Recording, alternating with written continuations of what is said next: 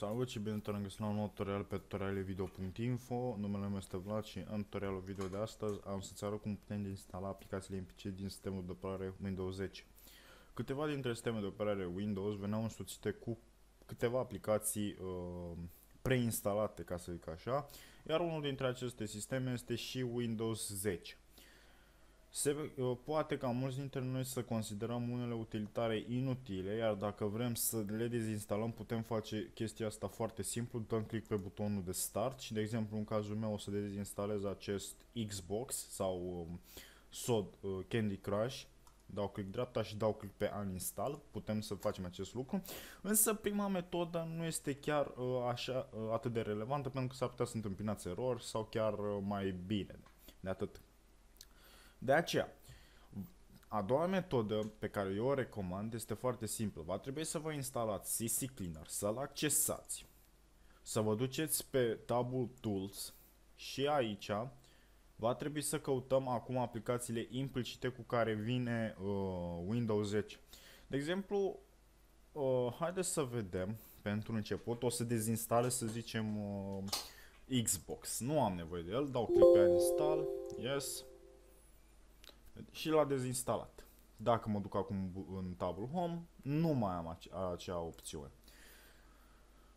Voice Recorder. Nu am nevoie de așa ceva.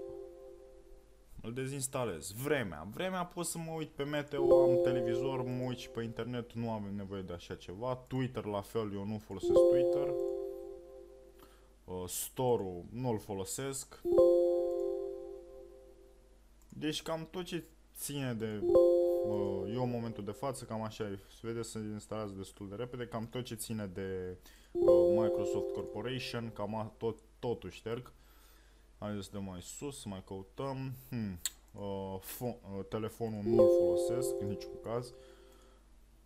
Persoanele nu folosesc cont de Google, folosesc un cont de Microsoft, folosesc un cont local.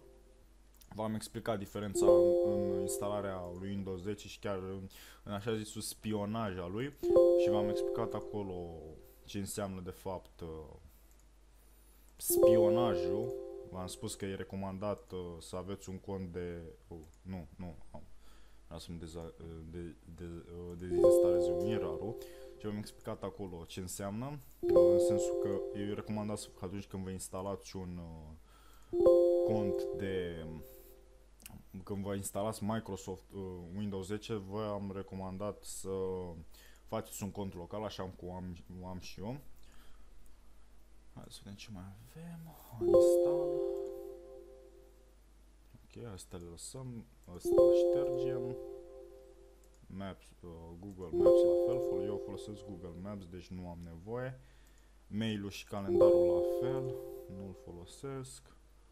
Grove Music, nu știu ce e. Nu cred că mă ajută la nimic. Get Skype la fel, am Skype instalat, nu am nevoie de așa ceva. Și Get Started-ul, hai să mai las. Dăm mai sus, calculator am nevoie. Cred că o să install camera, chiar nu am nevoie. Las și cam atât. Cam asta ar fi, ia să vedem calendar, nu mă găsește. Alarme clock. Da, alarma și ceasul, mai las că am nevoie de el. În principiu ați văzut că aproximativ toate aplicațiile mi le-a dezinstalat. Acum haideți să vedem cum dezinstalăm și celelalte aplicații rămase. O să dezinstalez acesta, uninstall cu metoda pe care v-am prezentat-o. Restul sunt basic, ați văzut, și gata. Cam asta ar fi. Am scăpat, ca să zic așa, de Apple Connector, de exemplu. Scap și de el. Cam asta ar fi dezinstalarea aplicațiilor implicite din sistemul de operare Windows 10. În cazul în care vreți să le reinstalați, dacă vreți o aplicație înapoi, puteți accesa Task Manager-ul cu combinație de taste Ctrl Shift Delete. Eu o să-l acces din taskbar pentru că i-am dat PIN. Dați click pe File, Run New Task și aici va trebui să scrieți PowerShell Bineînțeles, va trebui să bifați căsuța Create this task with cu drepturi de administrator.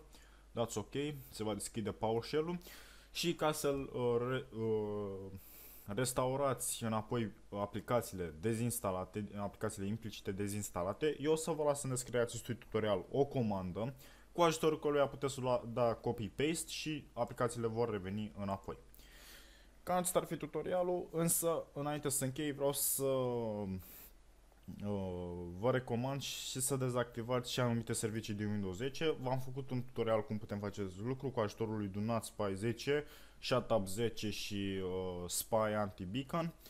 Vă recomand aceste aplicații și de asemenea vă recomand să vă uitați la acele tutoriale. Sunt destul de interesante în cazul în care țineți la intimitatea dumneavoastră și nu vreți ca Microsoft-ul să colecteze datele pe care le aveți, ca să zic așa, în calculator.